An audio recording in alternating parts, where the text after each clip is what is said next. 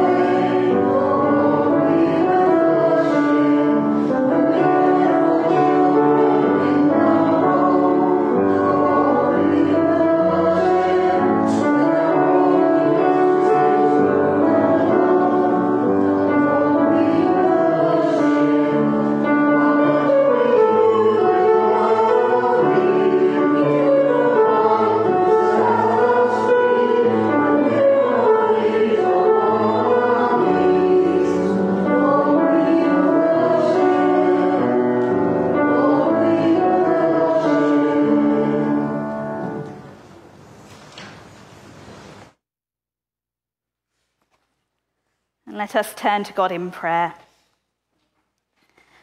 Blessed and loving God, God of Abraham, God of Isaac, God of Jacob, God of Rebekah and Rachel and Mary and Jesus, we worship and praise you, faithful, trustworthy God. We praise you for your commitment to the world you love.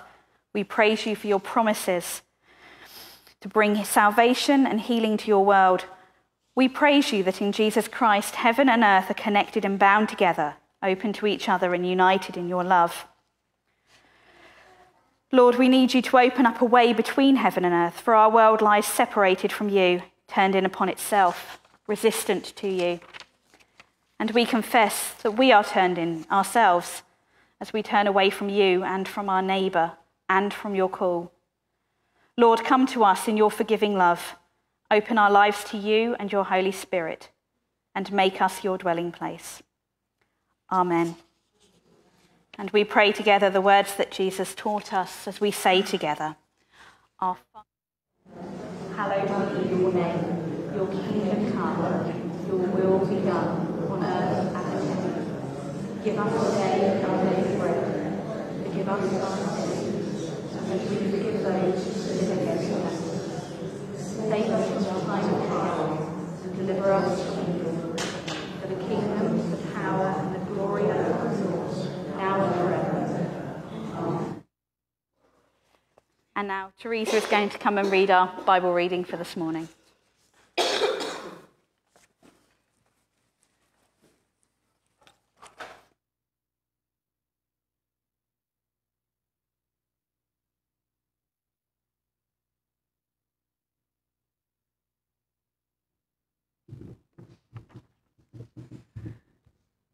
The reading is from Genesis chapter 28. Jacob's dream at Bethel. Jacob left Beersheba and set out for Haran. When he reached a certain place, he stopped for the night because the sun had set. Taking one of the stones there, he put it under his head and lay down to sleep. He had a dream in which he saw a stairway resting on the earth with its top reaching to heaven, and the angels of God were ascending and descending on it. There above it stood the Lord, and he said, I am the Lord, the God of your father Abraham and the God of Isaac. I will give you and your descendants the land on which you are lying. Your descendants will be like the dust of the earth, and you will spread out to the west and to the east, to the north and to the south. All peoples on earth will be blessed through you and your offspring. I am with you and will watch over you wherever you go, and I will bring you back to this land. I will not leave you until you have done what I have promised you. When Jacob awoke from his sleep, he thought, surely the Lord is in this place, and I was not aware of it. He was afraid and said, how awesome is this place! This is none other than the house of God. This is the gate of heaven. Early the next morning, Jacob took the stone he had placed under his head and set it up as a pillar and poured oil on top of it. He called that place Bethel, though the city used to be called Luz. Then Jacob made a vow, saying, if God will be with me and will watch over me on this journey I am taking, and will give me food to eat and clothes to wear, so that I return safely to my father's household, then the Lord will be my God, and this stone that I have set up as a pillar will be God's house, and of all that you give me, I will give you a tenth.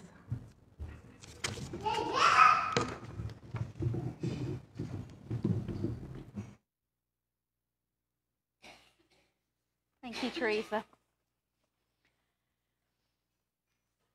Our service this morning is the second service in our Frontline Sunday series of services that we're doing at the moment. And last time we reflected on how we're only in church in this building for a very short time each week. And this is our time as a gathered church. This is when we come together to learn from each other, to learn to listen to God, to focus and to empower each other, and to be equipped for the rest of our time, because the rest of our time we're a scattered church. We're not here. We're out about in our workplaces, we're out about in our community, we're in our homes. And the places where we are in our lives outside of the church, what we referred to last time and what we will continue to refer to as our front lines. Last time we were here, doing the Frontline Sunday series, we created a map. This is where our church is during the week. This is our scattered church. These are our front lines.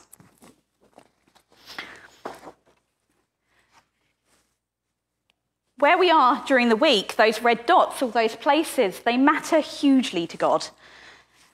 They matter just as much, if not more, than the time we spend in this building, because what we do in our everyday lives has value.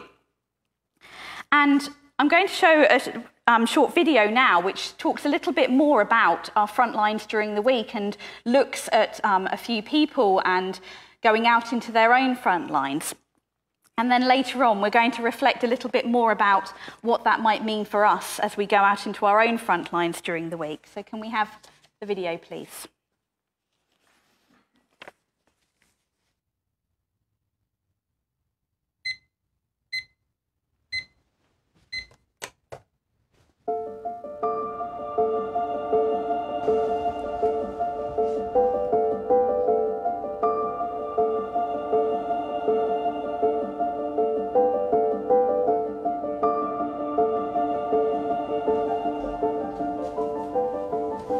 Hours a day.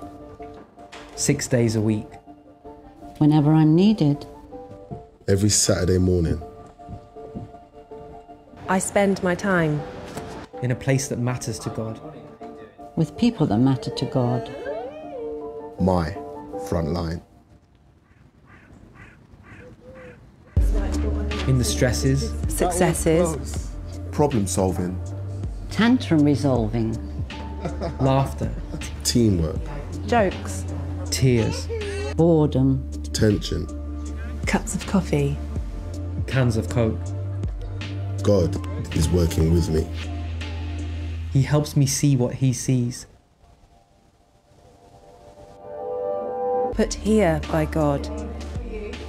He knows the day ahead.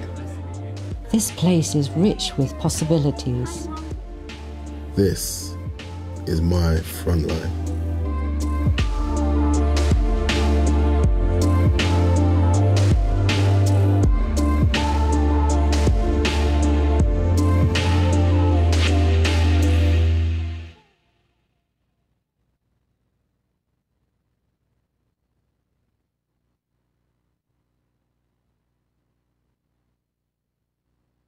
These are all our front lines.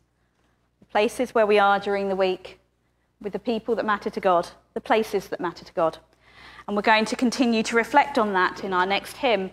There is no moment of my life, no place where I may go, no action which God does not see, no thought which God does not know. Before we start singing our hymn, I'd just like to invite those of you that may not have been at the service when we put our dots on the map last time, if you would like to come forward and place a dot on the map where you are during the week, please do feel free to do so. The map is being displayed in our meeting area, and there will be a display to go alongside it later on in the summer. But there are some red dots over there. Our church is about here. It's right in the middle of the map. It's a bit difficult maybe to see exactly where you are, but have a rough idea of where you might be during the week and pop it on the map. If you are outside of the map, and many of us are, just pop a little dot towards the edge roughly in the direction where you are. But if you haven't yet popped your dot on the map, please do feel free to come forward during this hymn and add your dot to our map.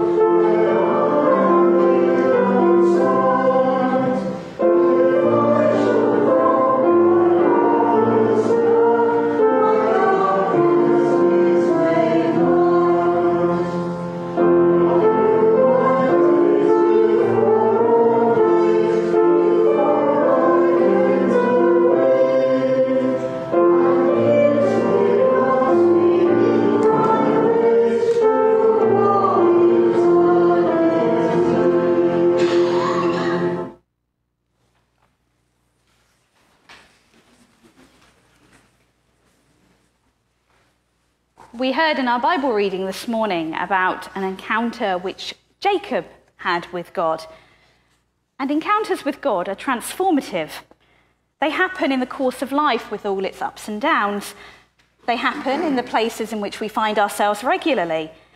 And they happen in the places in which we find ourselves unexpectedly. Jacob's encounter with God in our reading happens at a time when he is in serious conflict with his brother Esau. Jacob has tricked Esau out of his birthright, and now Esau wants to kill him. So Jacob has run away. And as he stops to rest for the night, he encounters God. And inside a church building, it's quite easy to stand and talk about people encountering God. But outside of church, perhaps we might be a little bit more suspicious about that kind of talk. We might ask a few more questions, or we might dismiss this kind of encounter as just a dream, or explain it as being due to the stress that Jacob was under. But throughout the Bible, there are many, many stories of people encountering God. They're through dreams, they're through visions, or they're through meetings, or various other ways of experiencing the presence of God. We don't always think about encountering God in ordinary places. We come to church, we might go into a cathedral, and we might think that these are the holy places. These are the places where we expect to come and we expect to encounter God and to meet with God. But actually, the ordinary places, most of the encounters that we read about in the Bible, they are all in very ordinary places, or in places where people least expect to have an encounter with God. For instance, with Moses, there was the burning bush. With Elijah, he expected to find God in the wind, or in the fire, or in the earthquake. But actually, it was in a very still small voice, a whisper at the entrance of a cave.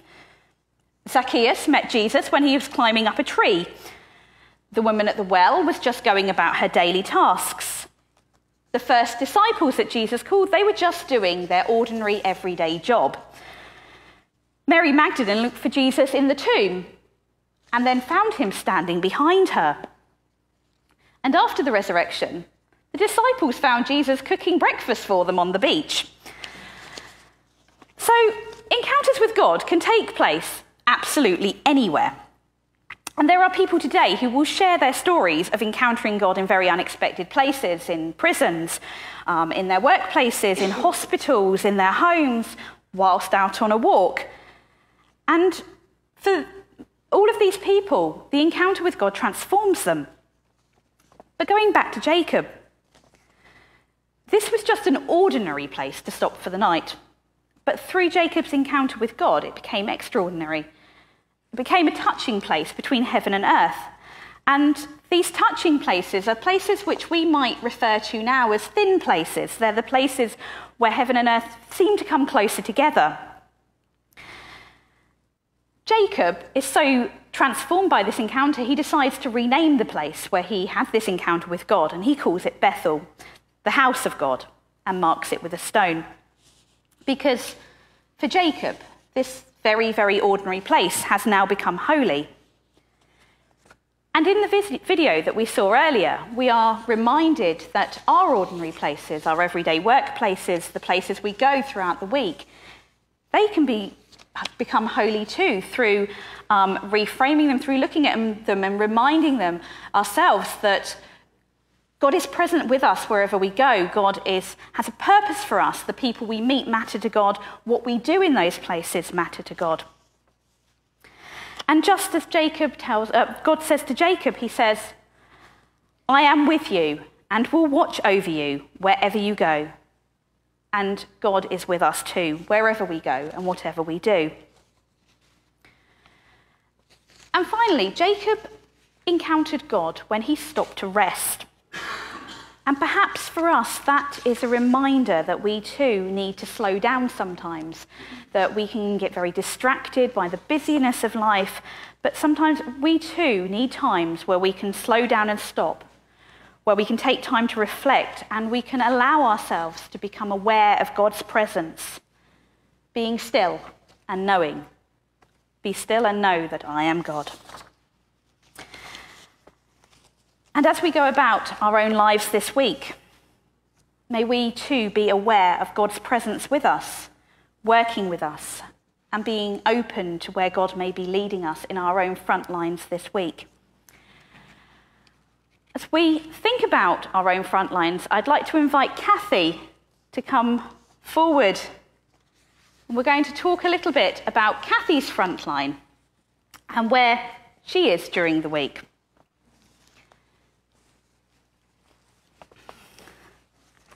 So, Kathy, tell us, where will you be this time tomorrow? This time tomorrow, I will be at Ivor Environment Centre, where I'm Senior Education Officer, and we have a Community Explorers session, which is basically a drop-in session where people can come in and pot around our, well, somewhere between 2.5 and 4 acres, depending which piece of paper you read.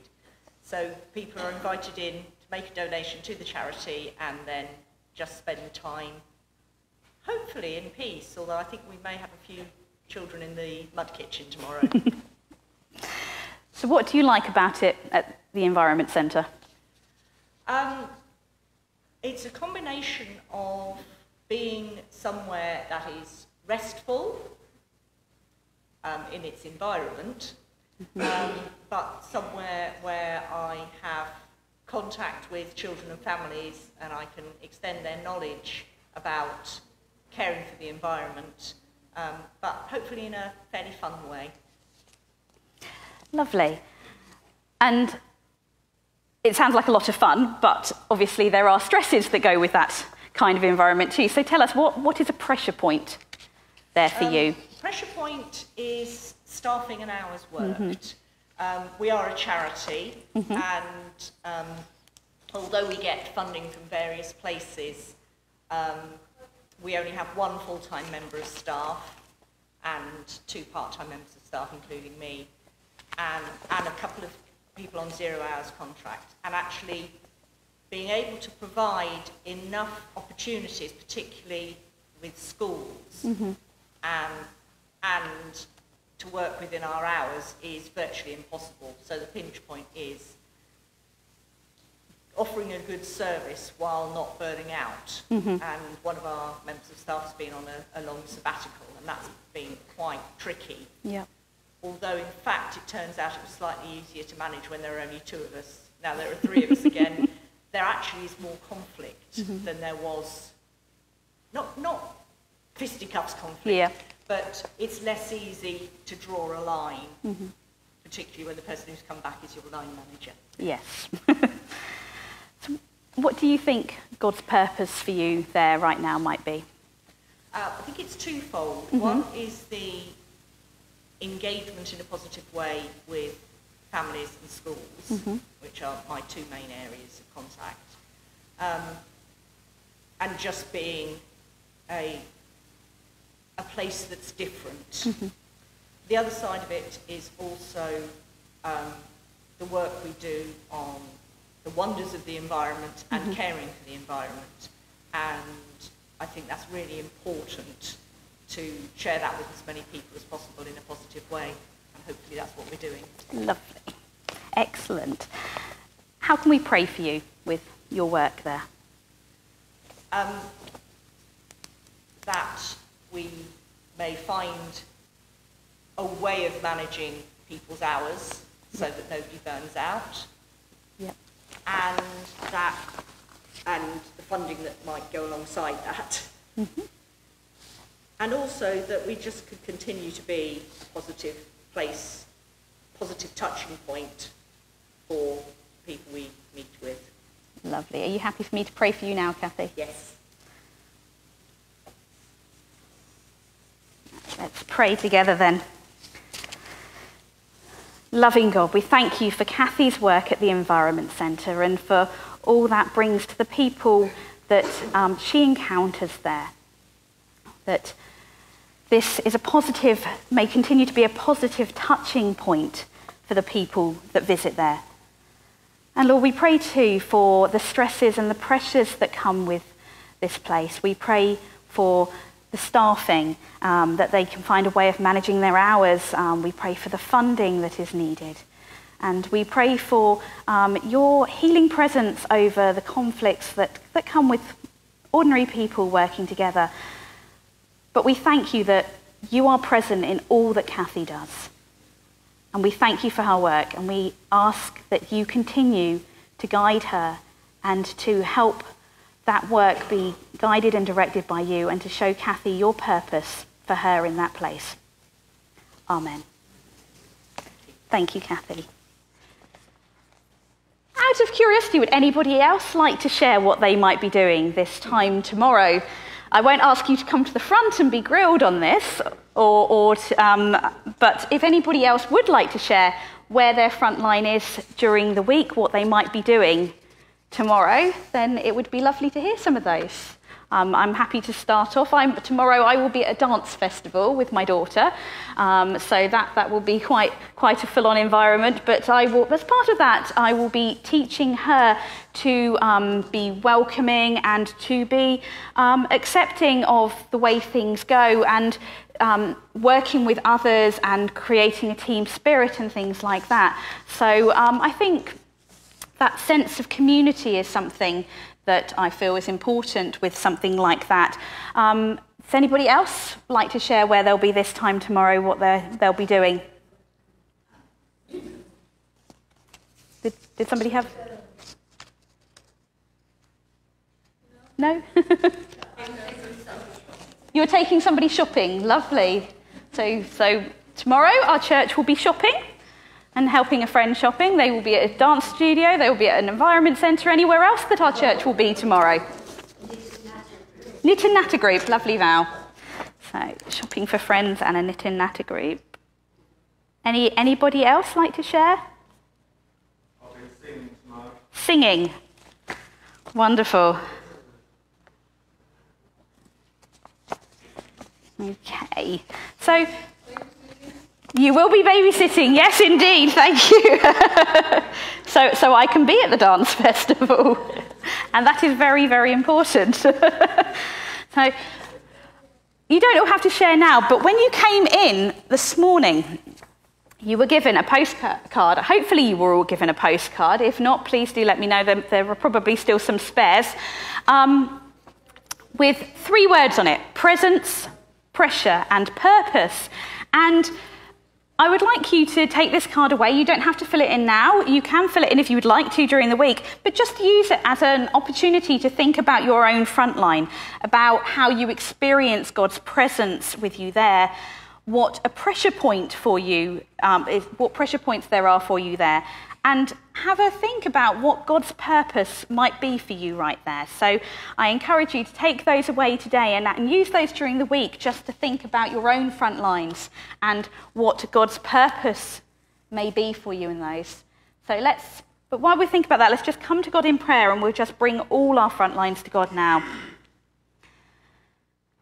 Loving God, we thank you for all the places where we are during the week. We thank you that our church is out there at a dance festival, at an environment centre, taking a friend shopping, at a Knit and Natter group, looking after grandchildren, going out into work. And we know that you have a purpose for us in all of those places, Lord.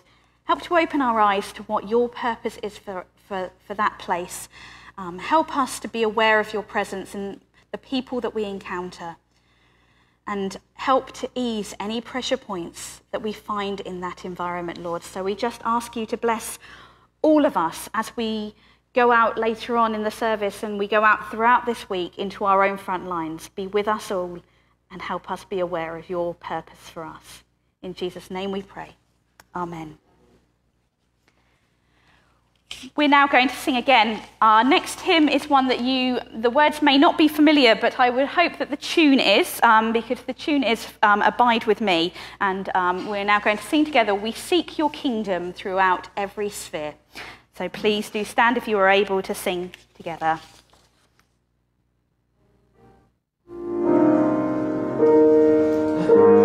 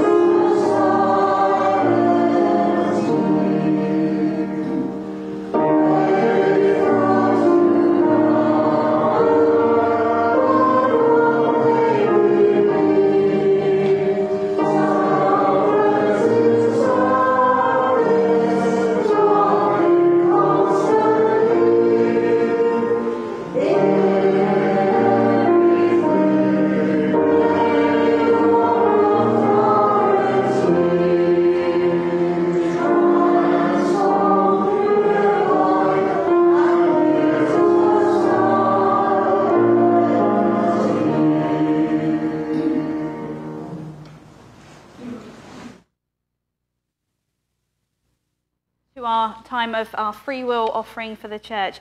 If you're new here and you're not familiar with this, this is when we pass a plate round to give our monetary offerings to the church for the work of the church. It is a free will offering. Please do feel free to let the plate pass you by if you do not wish to give, or you give it in other means. But we are now going to take up our offering, and Jean will then pray for that.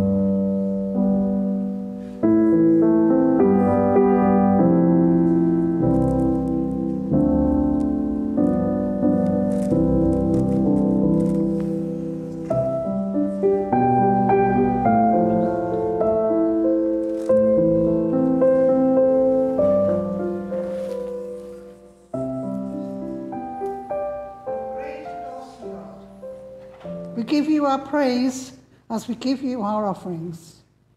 May the money that is collected be used for the ministry of this church, to bring more souls into your kingdom and to nurture us spiritually. May it be used to support missions and the places of the world where people have little chance to hear your gospel. And may it be used in our local community for those who need a helping hand. Bless the ministries that these offerings support. Amen.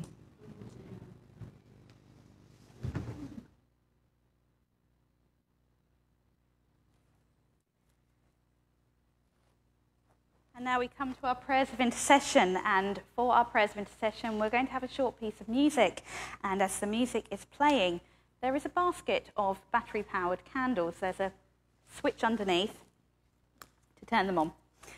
And what I would like you to do during this time, what I'm inviting you to do, we have a map of the world here, and we have our map of our local area.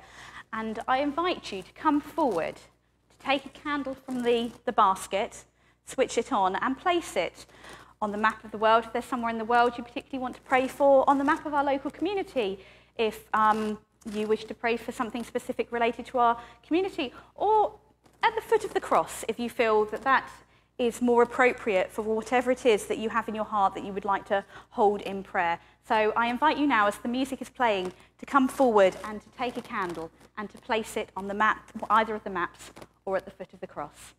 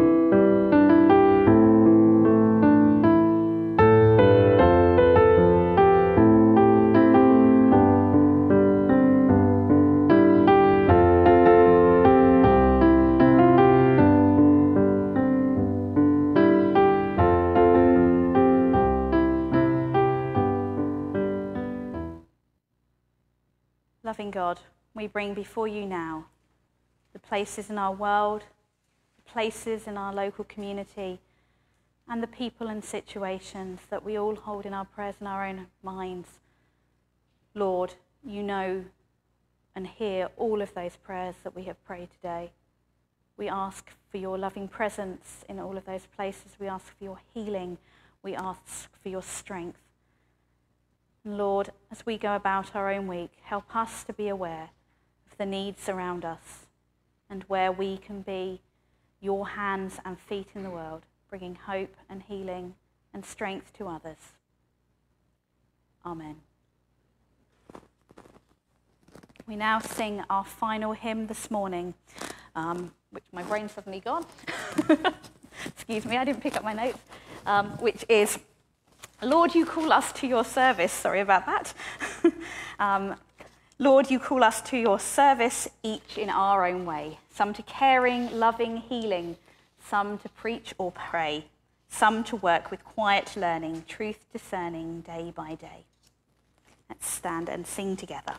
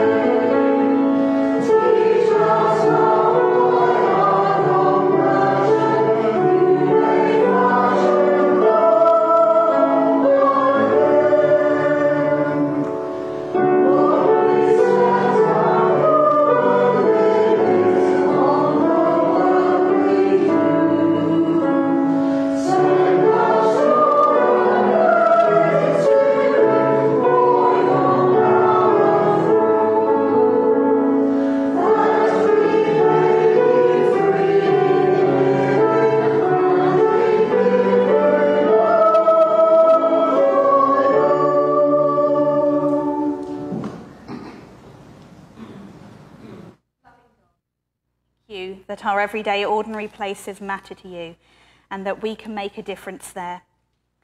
We offer to you the places where we live, where we work, where we study and where we play.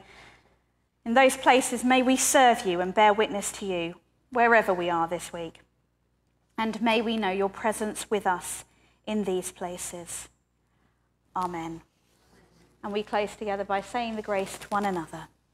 May the grace of our Lord Jesus Christ and the love of God and the fellowship of the Holy Spirit be with us all evermore. Amen.